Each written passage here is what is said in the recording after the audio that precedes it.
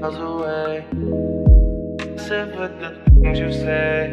Hello everyone, welcome back to my channel. It's your girl Cheyenne, and today I'm coming at you with my blonde natural hair care routine as well as a Q&A. I'm going to talk about products and styling and everything. So if you're interested in that, let's get right into it. The first question that I got was, did I get my curls back? Did they come back? And as you can see here, yes, my curls did revert back from the time that I got a silk press. The second question that I got was what specific products I use, mainly shampoo and conditioner. And here, this is the shampoo that I've been using, the L'Oreal Vitamino Color. The product obviously is specifically tailored towards colored hair. It's actually the products that were recommended to me at the salon where I got my hair done. It's super non-drying, it's very efficient at cleaning hair, and it smells really nice.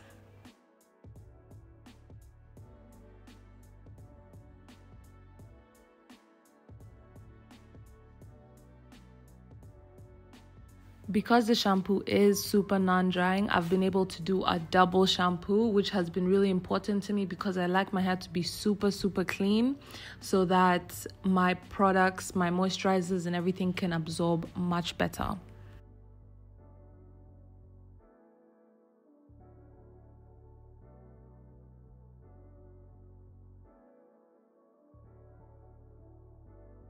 I'm done rinsing out my shampoo.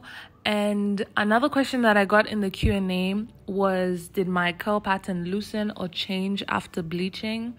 And before I answer that, I quickly wanted to show you the mask that I've been using. This is the mask that I've been using on my hair right after my shampoos. So I don't personally think that my curl pattern loosened after bleaching my hair. If you go back to my previous natural hair videos and compare, I feel like my curl pattern is the same. The only thing that would be different is because now that it's blonde, you can very clearly see the curl pattern, which when it was black, it wasn't very visible. So I think that could be a reason why somebody would think that it loosened. Another question I got is if my hair felt dry after I dyed it, and this is 1000% yes.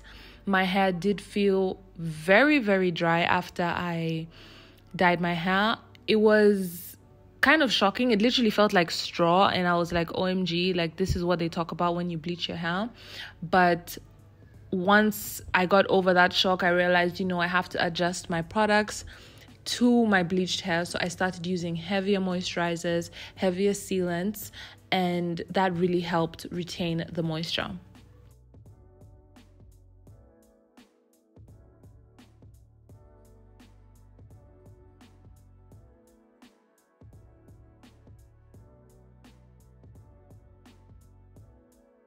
Once I'm done applying the mask and letting it sit for 10 minutes, I'm gonna go ahead and rinse it out. As you guys can see here, I rinse it out thoroughly, making sure to squeeze out any remaining product.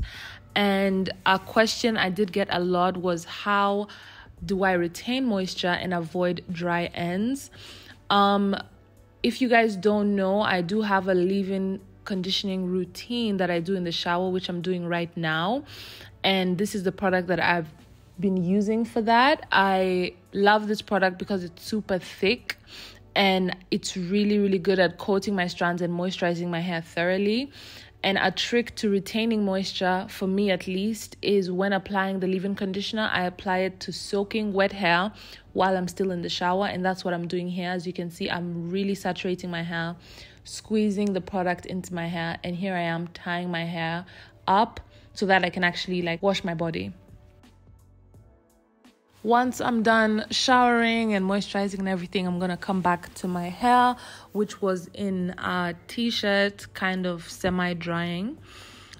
Here is my hair after the wash. It feels super soft because of the leave-in, and now I'm gonna go ahead to style the hair.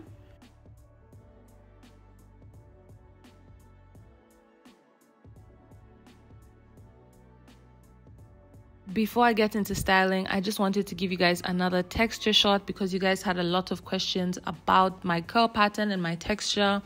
And here I just wanted to show you guys clear as day. You guys can go back to my previous hair videos and compare for yourselves.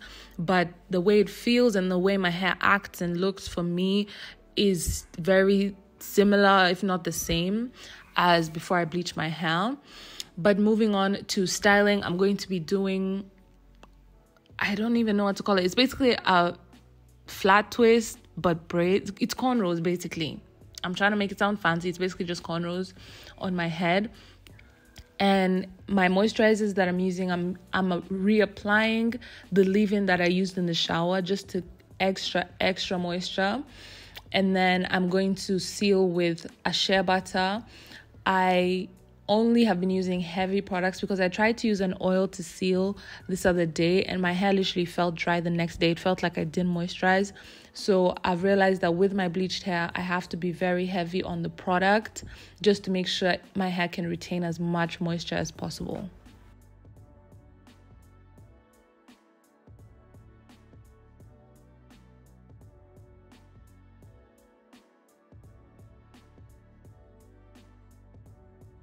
As you can see here, I'm also trying to focus that product on my ends as well.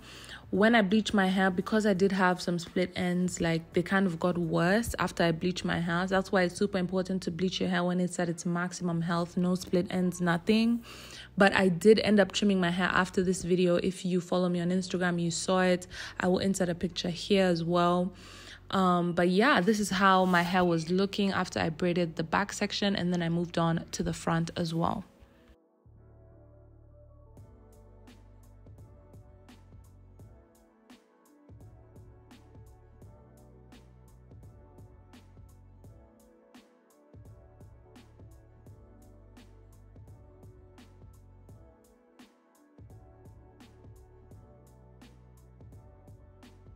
Once my hair was completely braided, I did go in with a scalp oil. This is my favorite from Glowforce, and I just rubbed that throughout the hair.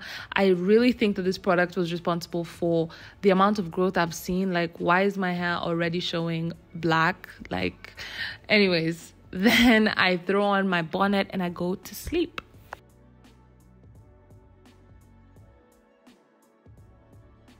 In the morning, my hair, as you can see, has shrunk just a bit, but because it's in cornrows, it's a bit more stretched out than if I did just regular braids or regular twists in my hair.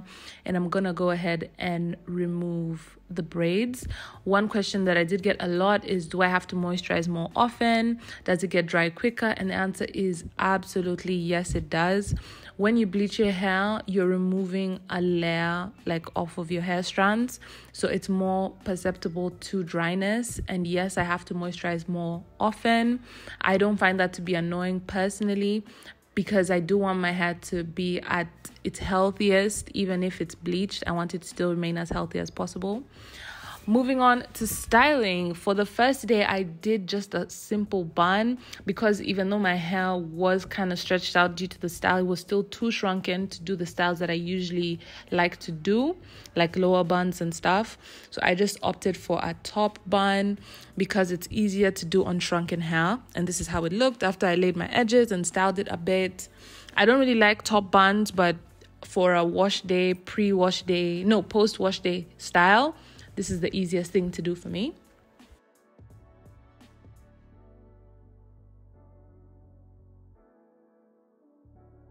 The next day, I did the same cornrows that I had done the night previously. And this time I wanted to do a puff. So I'm going to be combing out all of the sections and making sure everything is super duper detangled. And then I tie the puff at the top of my head. And yeah, that has been how I've been rocking my blonde natural hair. Thank you so much for watching this video, and I will see you in my next one.